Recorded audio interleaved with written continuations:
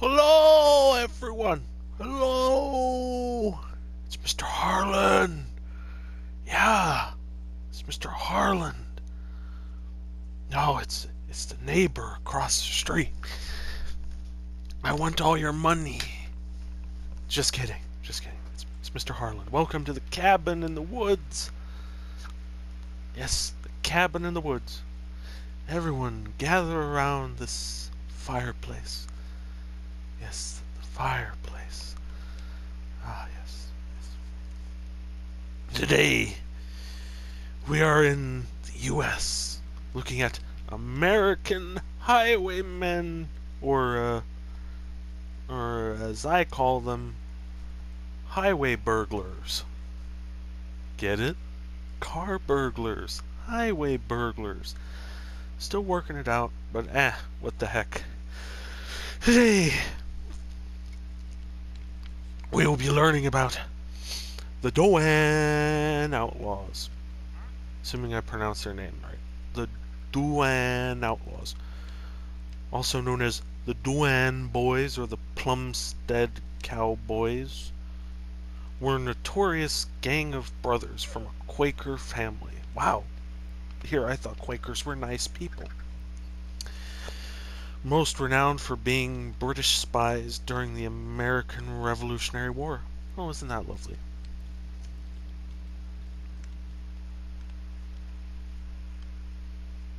Yeah. They were founded in Pennsylvania. That's where they were at.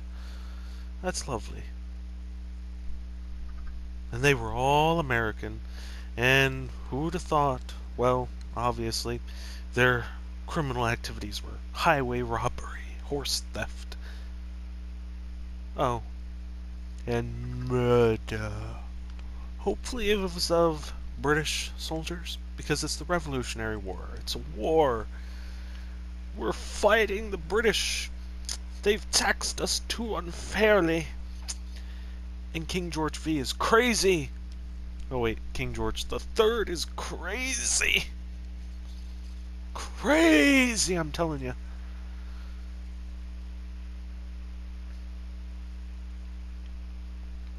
Now, to the background story of these people, shall we? The Doans. Hopefully I'm pronouncing that right. Some British names I have, well, any name really I have trouble pronouncing. But yes. They were loyalists from a Quaker family of good standing, to some extent. The Doan boys reached manhood at the time of the American Revolutionary War, growing up in Plumstead, Pennsylvania. The Doans, yeah, this is going to be fun, excelled athletically. The Doan gang's principal occupation was robbing wig tax collectors and horse theft. The gang stole over 200 horses from the neighbors in Bucks County that they sold to the Redcoats, oh, never mind, in Philadelphia and Baltimore. The Friends Meeting House's cemetery in Plumsteadville is protected by a field stone wall that runs around its perimeter. Levi and Abraham Doan were buried just outside this wall because the pacifist Quakers refused to bury militants within their graveyard. A veteran of the Civil War is likewise buried outside the graveyard perimeter as well. The graves are adorned with their original native brownstone headstones, which bear no inscriptions following the Quaker practice at the time of their death, as well as newer headstones that identify them as outlaws. Bucks County, Pennsylvania, in 1776. Bucks County, an area sympathetic to the Doan outlaws with a large loyalist population, grew out of William Penn's holy experiment and was guided more by Quaker inner light than by traditional rights of Englishmen.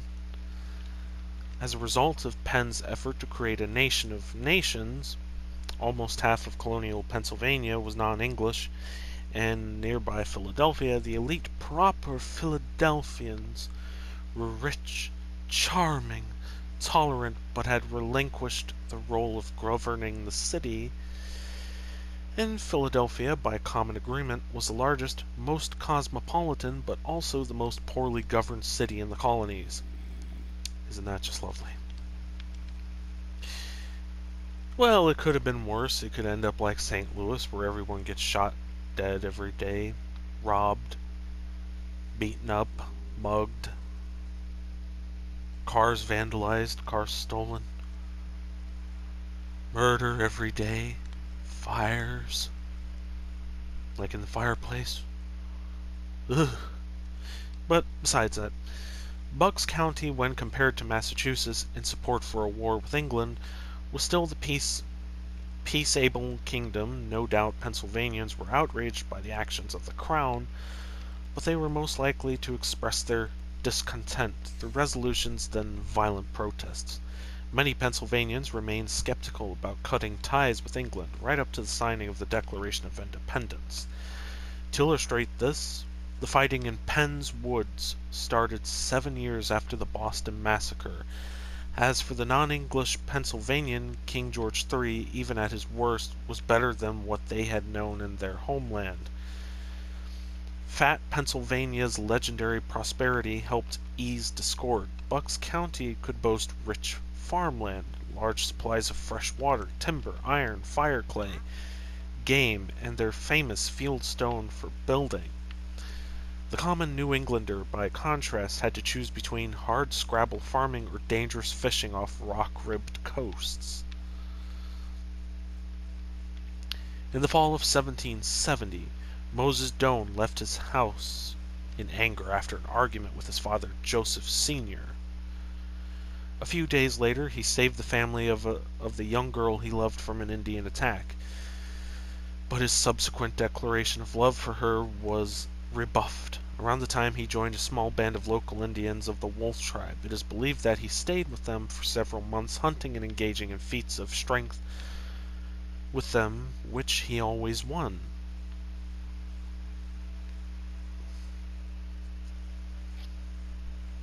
In 1774, Moses enlisted his brothers Aaron, Levi, and Mahlon, Joseph, and his cousin Abraham to his gang. A handwritten note by Etta Holloway, a great-granddaughter of Joseph Doan, tells the story of the outlaws this way.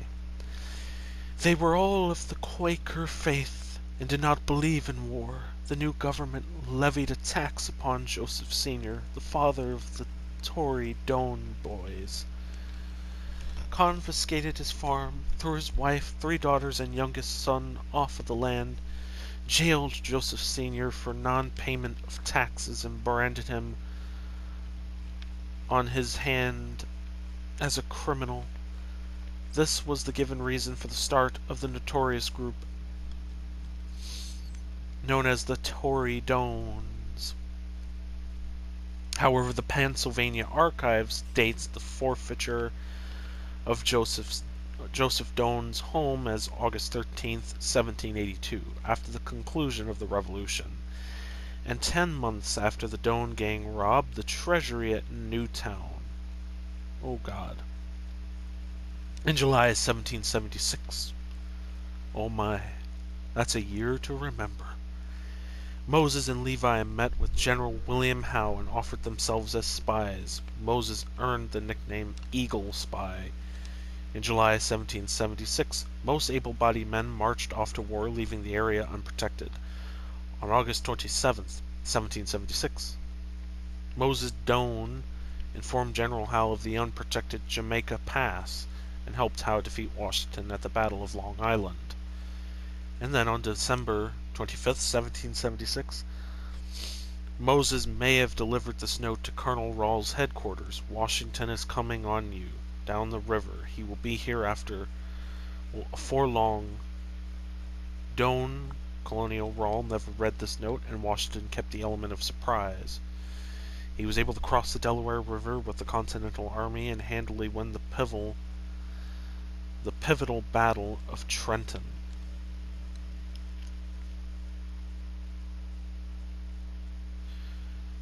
On the 15th of 1778, Joseph Doan Sr. was listed as a traitor, relisted on The 11th, 28th of 1783, along with 200 other men, Aaron Doan, Malone Doan, and Moses Doan were listed as traitors. On the 7/30, 1778 supplemental list. On June 7th, 1780, Abraham Doan killed a woman in her home with her 9 fearful children huddled around her. While the statement itself is listed in several sources, there is no confirmation of the event, and it's very likely that it could have been faked or never happened. On October the 22nd, 1781, the Doan gang robbed the Bucks County Treasury in Newtown of over 1,307 pounds of sterling. This was 3 days after Cornwallis's surrender at Yorktown on October 19th.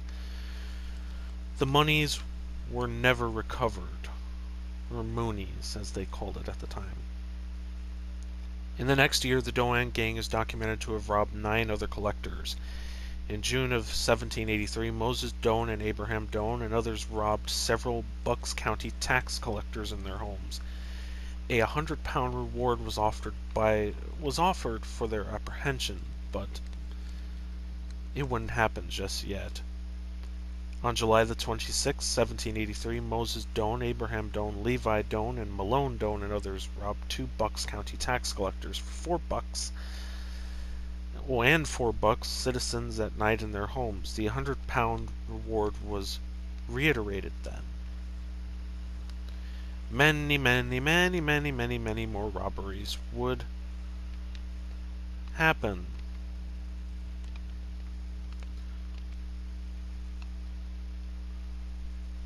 On August 28, 1783, an armed posse of 14 men was formed, and when word was received of the Doan gang's whereabouts, Abraham and Levi Doan escaped. Moses Doan was killed while resisting arrest. One posse member, Major Kennedy, was struck in the back by a bullet from a Doan gun and died from the injuries 3 days later.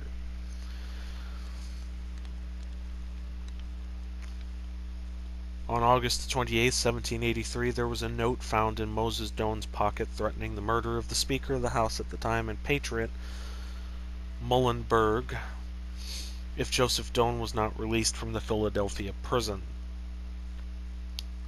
On September 14, 1783, the reward would be increased to £300 per outlaw. And at the time, that's a lot of money. Moses Doan's gravestone was later moved by a farmer and currently lies in a hedgerow in Plumstead Township, badly weathered by the elements over time. As time went on, it was badly weathered, and now it's very ugly. In 1783, Malone escaped from a Bedford, Pennsylvania jail and made his way to safety in New York City. In 1784, Joseph Sr. escaped from Newton jail under sentence of death for murder. Wow, isn't that just lovely? Joseph Jr. changed his name and posed as a New Jersey schoolteacher for nearly a year before his real identity was discovered. Joseph Sr. then fled to Canada and was never captured.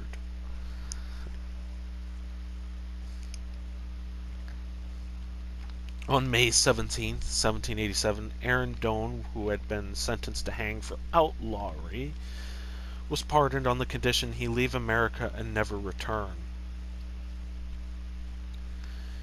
On September 24, 1788, Levi Doan and his cousin Abraham Doan confessed to aiding the British and were hanged in Philadelphia for their treachery and robbery. The Doan myth. Moses riding his horse off the cliffs of Fleetsdale Road, today Fleecy-Dale Road in Soulsbury Township, Pennsylvania. Apparently that's a myth that I have never heard of. Never sneak up on a Doan, dead or alive. Well, that should be like common sense. You never sneak up on anyone, even if they're a criminal or not, or if they're a witch. That was the Puritan thinking right there. Never sneak up on a witch. Mm, or they'll put a curse on ye. I don't know. Since Halloween's coming up, I figured I'd just do that. Why not? Dare I say why not? $2 million in buried treasure. That's another myth. I don't think they would have something like that, but you never know nowadays. The Doans were polarizing figures. Loyalists wrote of the Doan gang as if they were Robin Hood. Patriots referred to them as demons. No doubt their success as spies, horsemen, runners, jumpers, their bravery, and their numerous criminal exploits hardened both views. Suffice to say, that's apparently another myth. In popular culture today, an American historical drama television series about the Doan Outlaws, America's Original Outlaws, is currently in development as of August 2019. It is being produced by Mark I and McNutt. Mark I. McNutt. McNutt's company, NV Mediacom, is also producing a documentary preview to the narrative series America's Original Outlaws, tentatively titled Outlaw Treasure: Mystery of the Doan Gang. Principal filming wrapped up in December 2021. The documentary explores the many Doan legends, including the discovery of a previously unexplored Doan cave and hideout. It is currently in post-production, so we could get this documentary popping out at any different time. Given point in time. Oh, that's it for today's video.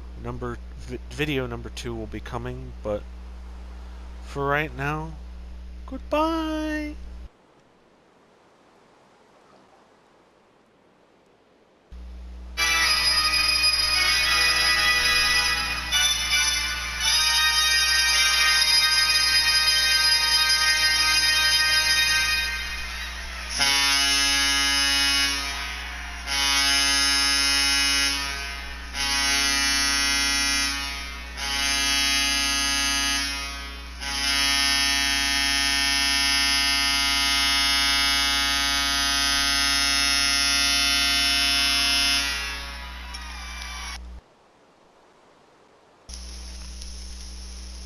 Oh, and another thing, now if you'll excuse me, I'm off to run away because the British are coming.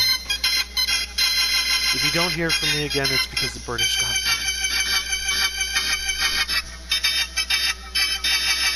I need this boat. I must travel through the rain.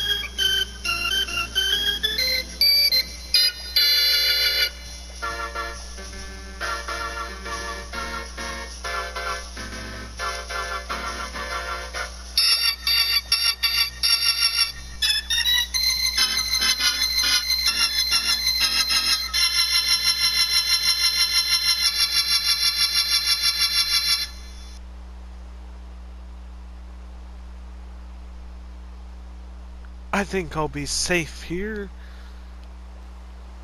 Well,